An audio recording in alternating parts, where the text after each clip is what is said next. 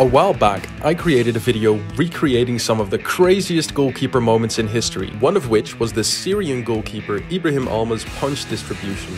Instead of kicking the ball, he punches it, and it goes miles. So while making this video, it got me thinking, what is the world record for longest football punch? So I hopped online and did some research. After a quick Google search, there weren't any definitive results, so I went onto the Guinness World Records website and looked further. I still couldn't find any records which were remotely close to the world record football punch, but I did find this: the farthest distance throw of a football in a competitive match, held by Ali Reza.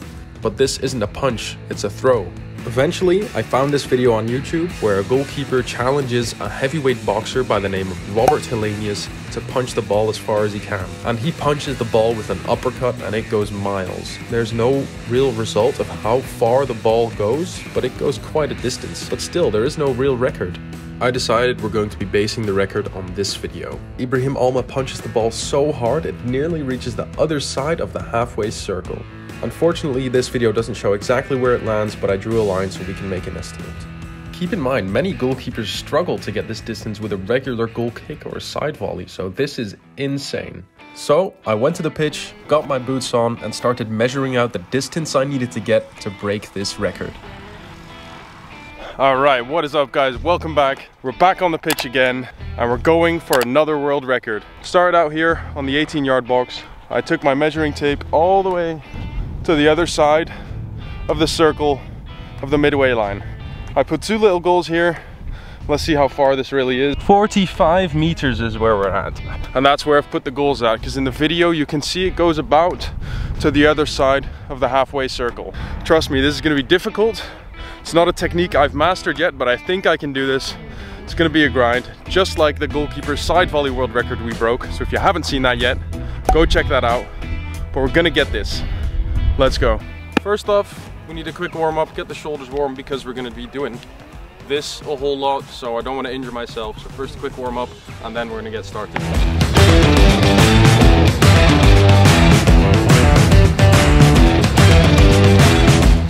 Not really a technique to this, honestly, as far as I know. Just punching it as hard as you can. It's all about trajectory here as well, to get it to go low and straight, but not too high.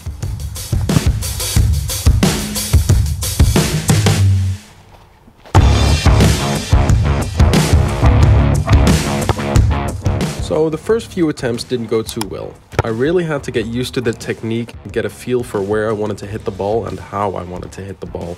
This wasn't going to be near as easy as I thought it would be. So this is basically what my first few attempts looked like. Nevertheless, I was very motivated to break this record. So we had to get the ball to reset and try again.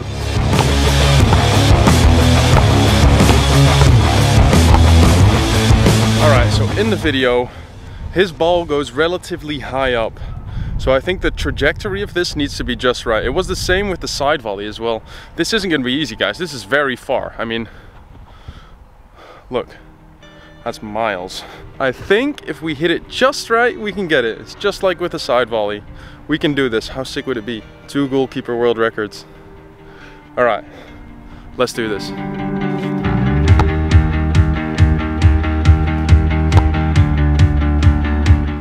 After a few rounds, I started getting more consistent with my hits. Although my hand did start to hurt, I knew this was possible, so I kept pushing through.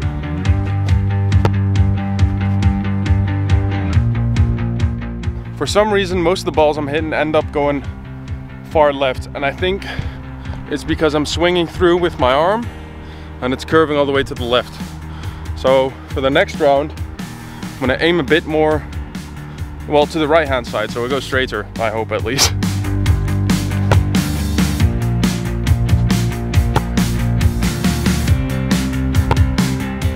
This round, adjusting my technique a bit, I finally felt like I had it down. I was getting more distance, and I finally had my first close attempt. I have to say, from my point of view, it seemed closer than when I see it now on the GoPro, but still, we're getting closer and closer each time. And the attempt after that was even closer. I mean, look at this. It bounced a few meters away. This made me realize this was definitely possible. I just had to get the perfect hit. So we reset and pushed on. It's quite interesting, the things that start to kind of play in your mind. There's these types of phases that you go through. while trying to accomplish something like this. There's always that little devil on your shoulder saying, nah, you can't do this. Just repack your things and go home, sit on the couch, watch a movie, relax, you know. There's something inside of me that keeps telling me, no, why would I give up? I want to keep doing, I want to do this, right? So it's kind of like in my head going back and forth. I'm not a crazy person, I'm not. It's interesting to think about, you know, as I'm walking to the other side of the pitch, getting the balls, ready to reset and go again. There's these little conversations going in my head. You know, why don't you pack your stuff and go home? It's been okay.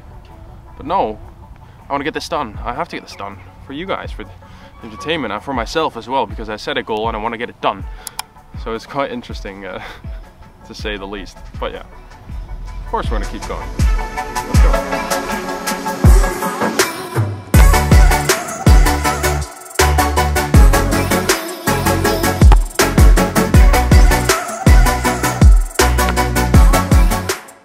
For this next round, I decided to switch it up again.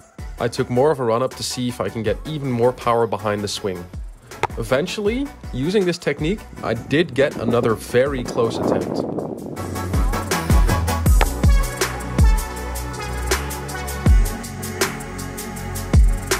Alright, I don't know if you guys can see this, but my hand is kind of getting swollen quite bad. It's because I'm hitting it right there. But we will not give up. And now the sun's come out. I might be filming in the wrong direction with the sun out like this. I hope you guys can see the trajectory a bit properly. But I got the GoPro there, so it should be alright.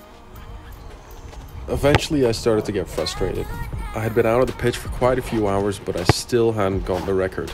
I'd gotten close, but not close enough. Then this happened.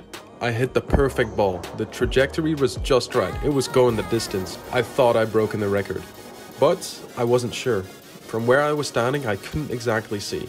So I checked the GoPro footage. As you can see, it's just a few centimeters shy of going on the circle. This wasn't good enough. I just couldn't go home with the fact that it was just a few centimeters off the line. So I kept going.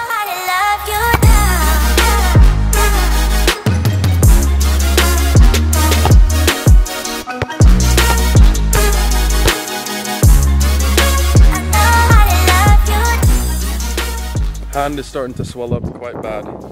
It's hurting. We're getting so close to this record, guys. But I know we can do this. I know it's in the air. I can smell it. We're gonna break this record, guys. Let me tell you that. We are gonna. It's all about pushing through. If you set a goal for yourself, you persevere, you keep going, you will achieve what you set out to do. Let's go. This next round, I was feeling it. I knew if I was gonna break the record, it had to be this round. I had this hit, which seemed perfect. Great trajectory, good distance, but just a few meters off. That very same round, I had another record-worthy hit, but it bent off to the left a bit. The trajectory was perfect, the power was good, but I'm not sure if it made the distance. I'm gonna let you guys decide. And imagine if this just went straight ahead. I'm pretty sure this would have been it, but I wasn't happy with this, so I kept on going.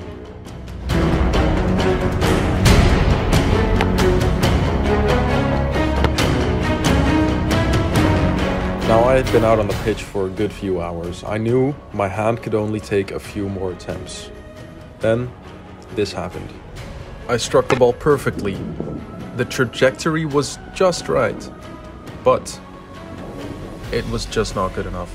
Let me tell you how demoralizing this was. I had 3 or 4 good attempts that came just short of the target, but I wasn't ready to give up. I knew I had a few more attempts in me, so I pushed on.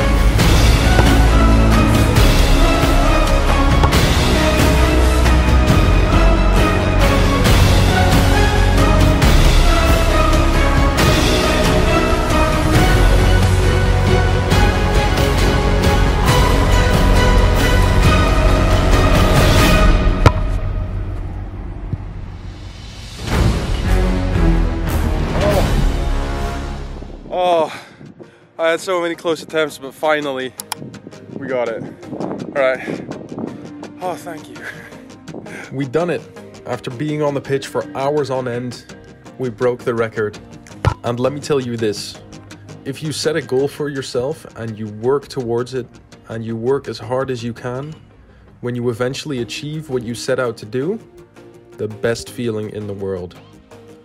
And I was even crazy enough to try one more attempt because I had one ball left in the set, and then this happened.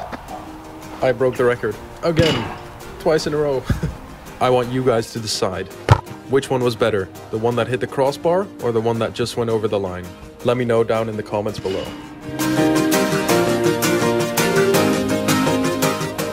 I think I'm going to stick to the side volley for now. It's a way more consistent type of distribution.